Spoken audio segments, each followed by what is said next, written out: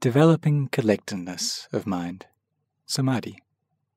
Meditation instructions given at Hampstead Vihara, London, by Venerable Ajahn Chah. When developing Samadhi, fix your attention on the breath and imagine that you are sitting absolutely alone, with no other people and nothing else around to bother you. Develop this perception in the mind and sustain it until the mind completely lets go of the world outside. All that's left is simply the knowing of the breath entering and leaving. The mind must set aside the external world. Don't allow yourself to start thinking about this person who's sitting over here, or that person sitting over there. Don't give space to any thoughts that will give rise to confusion or agitation in the mind. It's better to throw them out and be done with them. There is no one else here.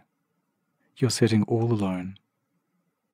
Develop this perception until all the other memories, perceptions, and thoughts concerning other people and things subside, and you're no longer doubting or wondering about the other people or things around you.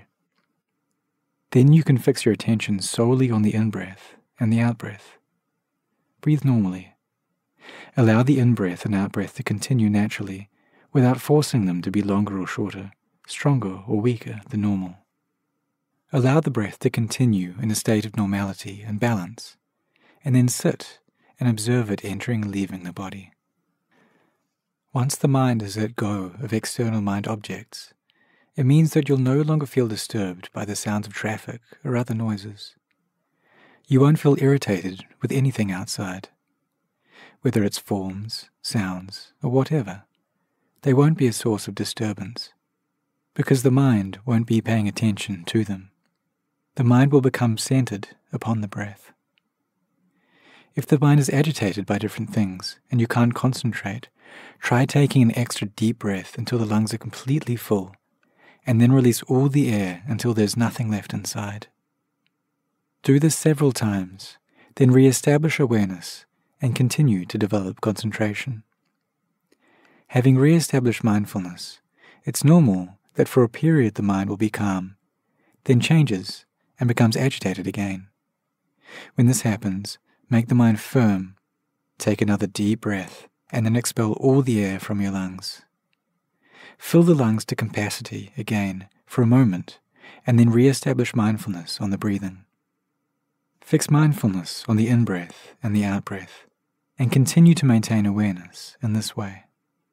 The practice tends to be this way, so it will have to take many sittings and much effort before you become proficient. But once you are, the mind will let go of the external world and remain undisturbed.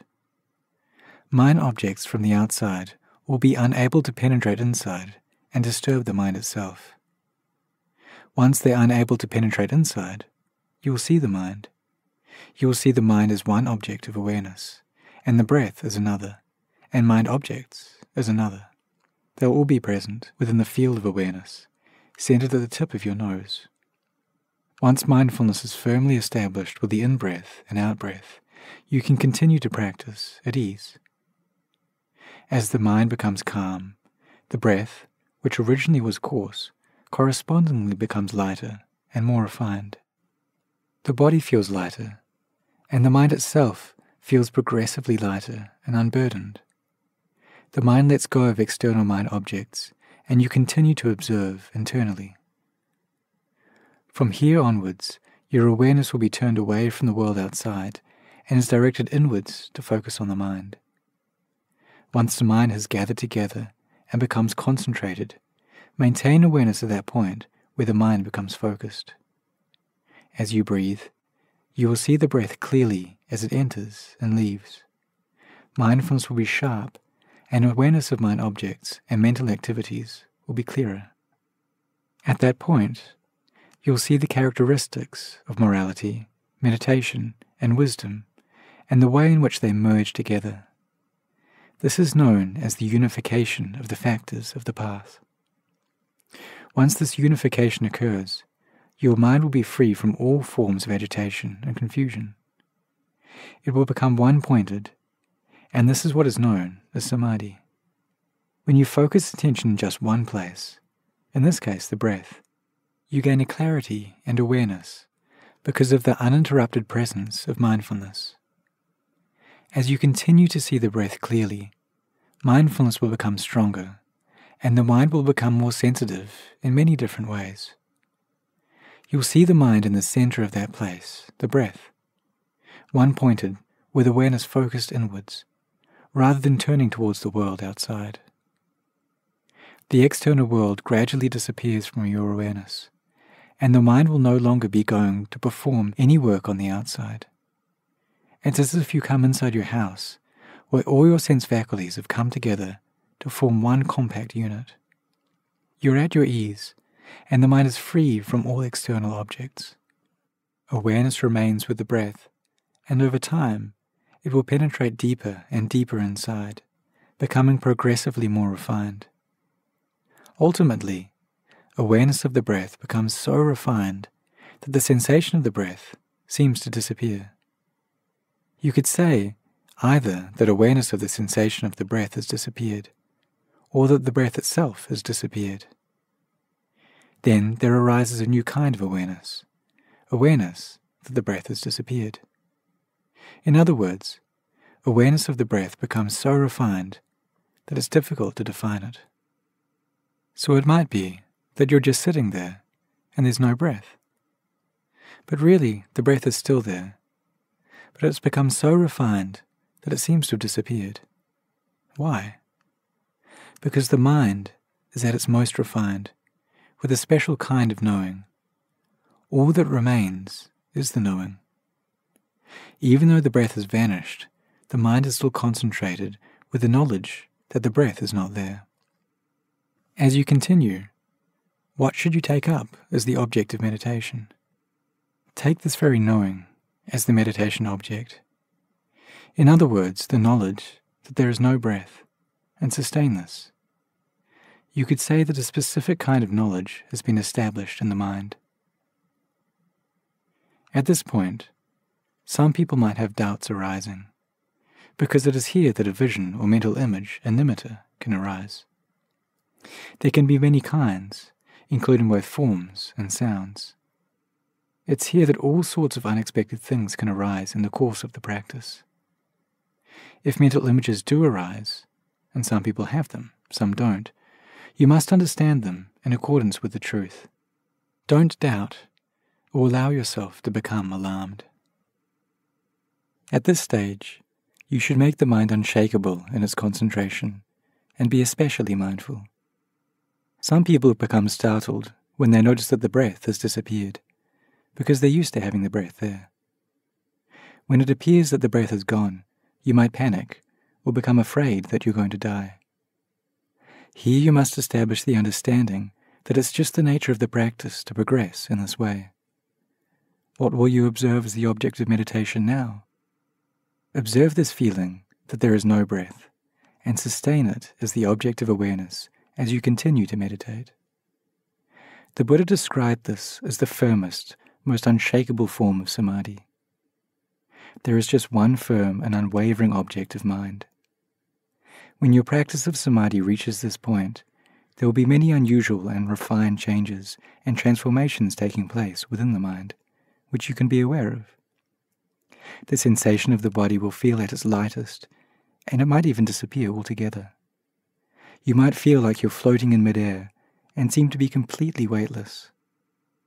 It might feel like you're in the middle of space, and wherever you direct your sense faculties, they don't seem to register anything at all. Even though you know the body is still sitting there, you experience complete emptiness. This feeling of emptiness can be quite strange.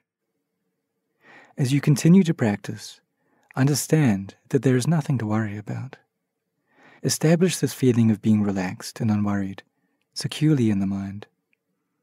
Once the mind is concentrated and one-pointed, no mind object will be able to penetrate or disturb it, and you'll be able to sit like this for as long as you want. You'll be able to sustain concentration without any feelings of pain or discomfort. Having developed samadhi to this level, you'll be able to enter or leave it at will.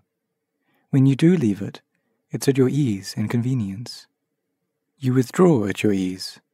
rather than because you're feeling lazy, unenergetic, or tired. You withdraw from Samadhi because it's the appropriate time to withdraw, and you come out of it at your will. This is Samadhi. You're relaxed and at ease. You enter and leave it without any problems. The mind and heart are at ease. If you genuinely have Samadhi like this, it means that sitting meditation and entering Samadhi for just 30 minutes or an hour will enable you to remain cool and peaceful for many days afterwards. Experiencing the effects of Samadhi like this for several days has a purifying effect on the mind. Whatever you experience will become an object for contemplation. This is where the practice really begins. It's the fruit which arises as Samadhi matures. Samadhi performs one function, that of calming the mind, while morality and wisdom perform others. These characteristics which you are focusing attention on and developing in the practice are linked, forming a circle. This is the way they manifest in the mind. Morality, Samadhi, and wisdom arise and mature from the same place. Once the mind is calm, it will become progressively more restrained and composed due to the presence of wisdom and the power of Samadhi. As the mind becomes more composed and refined, this gives rise to an energy which acts to purify our morality. Greater purity of our morality facilitates the development of stronger and more refined Samadhi, and this in turn supports the maturing of wisdom. They assist each other in this way. Each aspect of the practice acts as a supporting factor for each other one, and in the end, these terms become synonymous. As these three factors continue to mature together, they form one complete circle, ultimately giving rise to the path, to Magga. Magga is a synthesis of these three functions of the practice, working smoothly and consistently together. As you practice, you have to preserve this energy. It's the energy which will give rise to vipassana, or wisdom. Having reached this stage, where wisdom is already functioning in the mind, independent of whether the mind is peaceful or not, wisdom will provide a consistent and independent energy in the practice. You see that whenever the mind is not peaceful, you shouldn't cling to that. And even when it is peaceful, you shouldn't cling to that either. Having let go of the burden of such concerns, the heart will accordingly feel much lighter. Whether you experience pleasant mind objects or unpleasant mind objects, you'll remain at ease. The mind will remain peaceful in this way. Another important thing is to see that when you stop doing the formal meditation practice, if there's no wisdom functioning in the mind, you'll give up on the practice altogether without any further contemplation, development of awareness, or thought about the work which still has to be done. In fact, when you withdraw from Samadhi, you know clearly in the mind that you have withdrawn. Having withdrawn, continue to conduct yourself in a normal manner. Maintain mindfulness and awareness at all times. It isn't that you only practice meditation in the sitting posture. Samadhi means the mind which is firm and unwavering. As you go about your daily life, make the mind firm and steady, and maintain this sense of steadiness as the object of mind at all times. You must be practicing mindfulness and clear comprehension continuously. After you get up from the formal sitting practice and go about your business, walking, riding in cars and so on, whenever your eye sees a form or your ears hear a sound, maintain awareness. As you experience mind objects which give rise to liking and disliking, try to consistently maintain awareness of the fact that such mental states are impermanent and uncertain. In this way, the mind will remain calm and in a state of normality. As long as the mind is calm, use it to contemplate mind objects. Contemplate the whole of your physical form, the body. You can do this at any time and in any posture, whether doing formal meditation practice, relaxing at home, out at work, or in whatever situation you find yourself. Keep the meditation and reflection going at all times. Just going for a walk and seeing dead leaves on the ground under a tree can provide an opportunity to contemplate impermanence. Both we and the leaves are the same. When we get old, we shrivel up and die. Other people are all the same. This is raising the mind to the level of vipassana, contemplating the truth of the way things are the whole time. Whether walking, standing, sitting, or lying down, mindfulness is sustained evenly and consistently. This is practicing meditation correctly. You have to be following the mind closely, checking it at all times. It's now 7 o'clock in the evening, and we've been practicing meditation together for an hour, establishing the mind in the here and now stopped. It might be that your mind has stopped practicing completely, and it's not carrying on by contemplating. That's the wrong way to do it. When we stop, all that should stop is the formal aspect of sitting meditation in a group.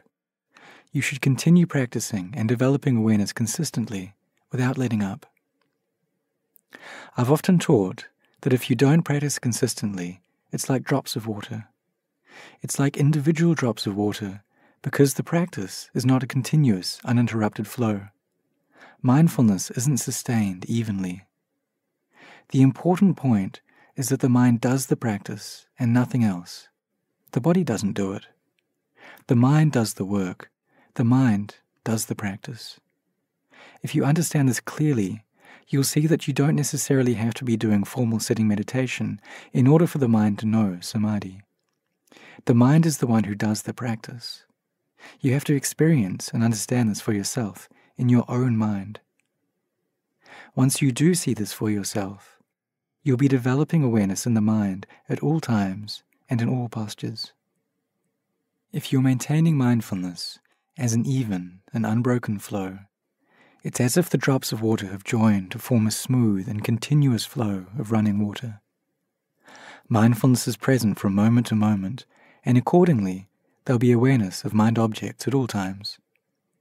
If the mind is restrained and composed, with uninterrupted mindfulness, you'll know each time that wholesome and unwholesome mental states arise. You'll know the mind that's calm and the mind that's confused and agitated. Wherever you go, you'll be practicing like this.